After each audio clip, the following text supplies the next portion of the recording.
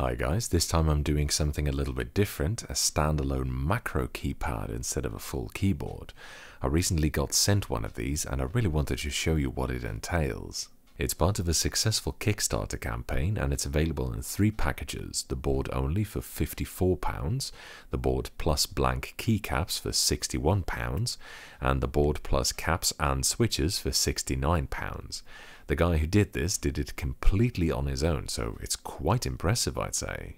Now, I have a dedicated macropad plus an extra numpad myself at home, and they've proven to be extremely useful. I've had them for several years, so this sort of thing is right up my alley, and this is why I wanted to share this thing with you.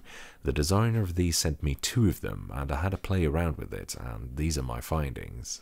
So I deliberately haven't assembled one of them yet so that I can show you what the commercial package looks like. Both of these are the full board plus caps plus switches package, and it comes with 2 plastic plates, a PCB, some screws and stuff, a tiny screwdriver, a USB SSD card reader, 15 loose keycaps and 15 Gateron green switches. I'll eventually put this other one to use as well. Assembling it is pretty easy. There's online instructions on how to do it, and it took me less than 15 minutes in total. The PCB has hot swap sockets as well, so you don't need to solder anything and you can replace switches really easily.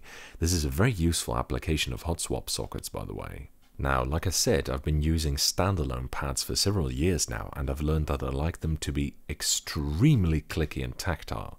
See, you don't really type on pads, you just press 1 or 2 buttons occasionally, so typing flow isn't really a consideration.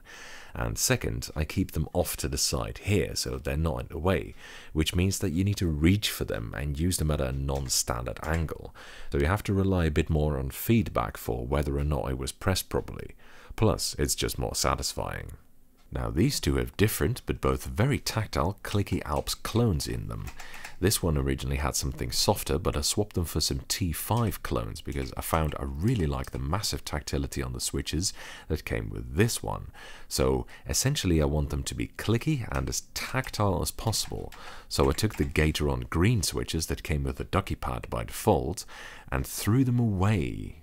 Now, when you say MX compatible, clicky, ultra tactile switches and you respond with anything other than box jades or navies, you're wrong. So I put a bunch of jades in them and I went to work with that, and I can say I don't regret the decision. These switches are perfect for the job. So it consists of 15 buttons in a 3x5 grid, and it's programmable across 10 different profiles which can be spooled through with these plus and minus keys.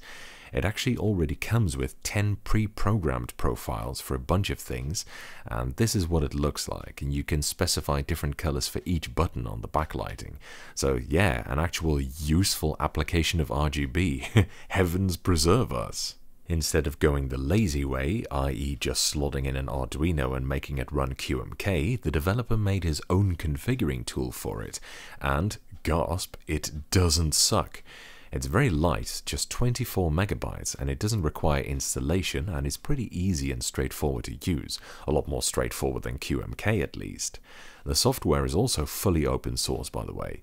It is also possible to write the scripts for these using a simple text editor, so technically you don't even need the software, but there is no on-the-fly macro recording capability. On-the-fly recording is usually a little bit harder to arrange for macropads anyway, because they don't have the buttons on them that you want to assign to the keys in the first place. The way old macropads got around this was to provide a keyboard port, so you'd plug the keyboard into the macropad and then plug the pad into the computer like this. This way the pad could record the inputs from the keyboard while still allowing the keyboard to type normally. It would have been nice if this was a possibility, since I think that on-the-fly recording beats any program-mediated way, especially as I'll show you in a minute how it works here, which is rather slow, but the software and text file approaches both work pretty well too, so it's not too bad, it's not there. So to test it out, I programmed 3 different profiles for use at work, and I color-coded them so that it's easy to see which is active. One profile is for ordering solvents, one is for ordering consumables, and the third one is for merchant codes, and you can see on the little screen what each button is, which is a very nice touch. Works like a treat, although I might physically label the keycaps as well at some point. Now, just to absolve myself here, I am aware that it's incorrect to put units directly after numbers without leaving a space, which is of course laughable. However, it seems that if you program in a space, the profile simply forgets everything after it, so that's why it's all crammed together. The Kickstarter unlocked one of the stretch goals that made it come with its own card reader USB thing. Now, originally, stupid me, I thought it was supposed to just slot the SSD inside the pad and then it was supposed to show up as a drive on your computer, but it doesn't. But that does mean that every time you want to program it, you need to disconnect the pad, take out the card, find the reader, put the card in, stick it in your computer, assign the drive, program it, disconnect the drive, take out the reader, take out the card, put it in the pad, and reconnect the pad again. And that's why I said it would be a nice extra to be able to do on-the-fly recording on it.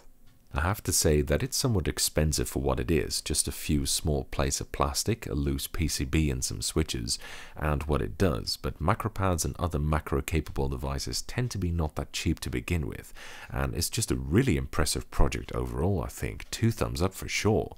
Plus, honestly, it's really useful and it can definitely improve your productivity loads. If you spend time behind a desk, I heavily recommend getting a macropad, and this one is a pretty good option, I say, especially with that small screen here. So yeah, hope you enjoyed this short little intermission video, and see you in another review this weekend.